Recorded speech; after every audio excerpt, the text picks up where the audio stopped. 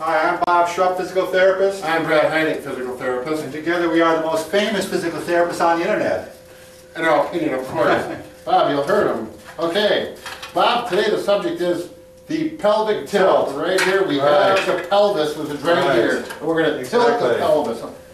There you go. And we're going to tilt the pelvic. And there's two types of tilts, right, Bob? If you're a therapist, the two types of tilts we typically work on. Anterior, posterior. Anterior and posterior. Can you demonstrate? Anterior is forward. Show an anterior tilt. And posterior. Okay, go to neutral. Good. Neutral is where we typically are. So if we look at the, can you hold on to the next one? Sure. Don't be gentle, be gentle. Okay.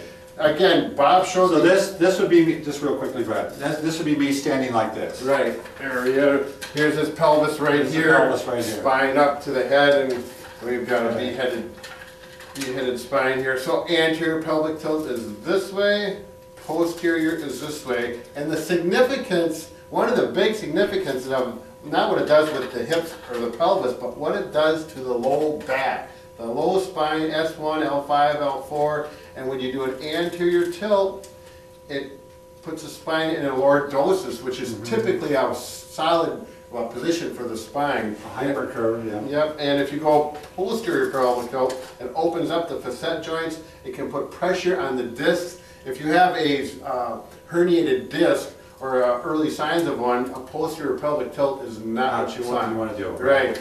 So, we want to show how to do one though. Now the best way is probably start laying down, right, Brad? Sure. Yeah. And then we can show it seated. Oh, yes. Now, look at this. The spine will do it. Anterior, posterior. But now let's see what a real body is. Anterior, you can see the body back arches. Right in here. And then when he does a posterior, you cannot get your hand in it there. flattens out. Right. Okay, and generally people they're trying to teach a lot of times the posterior tilt, it seems like, right? I guess either one. Well, it depends on what you're working with. If you're laying down and doing abdominal work, it's posterior. If you're sitting in the chair and you're talking about posture, then it's usually anterior, or if you're lifting weight. Okay, so I'm going to do anterior and posterior. So one of the feedbacks that we often have people do is, our cup fell down. One of the feedbacks we give is you can actually put your own hand under there, right, Brad? Right there. Squish your hands or your fingers right at your belt line. There we go to posterior pelvic tilt. Moving that pelvis posterior. And you want to do a posterior pelvic tilt when you're doing abdominal work here or here. Yeah, that helps keep the spine aligned where it should be, out of trouble.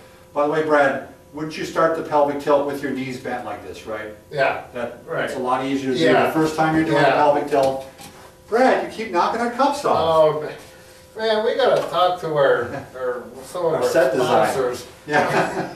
Okay, so you're going to start in this position. You're going to put your hand underneath there. We already went through that. I know. Okay, now you want to show an anterior tilt? Oh, yeah, but we're not really going to do that in this position too much.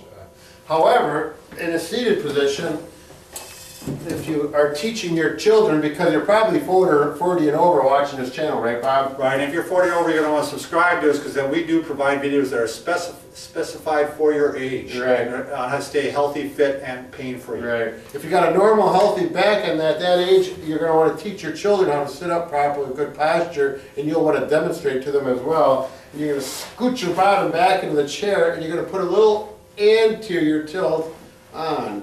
And that's what lumbar supports do. You put a lumbar support in here, and that's so again, when you're doing the anterior tilt, you're making more of an arch in your back. Right, this direction.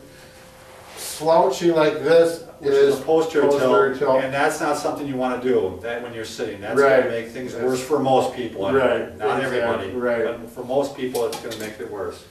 I'm giving up on it. Yeah, the heck with it, Bob. So anyways, those, so it's kind of interesting, Bob. When you're laying down and you're doing that, you're probably going to go into a posterior tilt and maintain a healthy posture for your spine, but not in the seat. It's pretty much the opposite. What's nice about this is it starts giving you feedback, Brad, and you kind of know where your pelvis is. Right. I mean, you can kind of start learning how to move it, right? And that's when you can learn to use it when you're, how to put it in the right position when you're seated then. So those Hawaiian hula hoop, the dancers, hula girls, they're really good at pelvic tilt. We just did a video on hula hoop. It's on his brain yet. So anyways, a pelvic tilt is a big concept that really is important to help maintain your spine. What are you pointing at, Bob? Good luck to the people. Oh, yeah. Okay, good luck. Have a good day.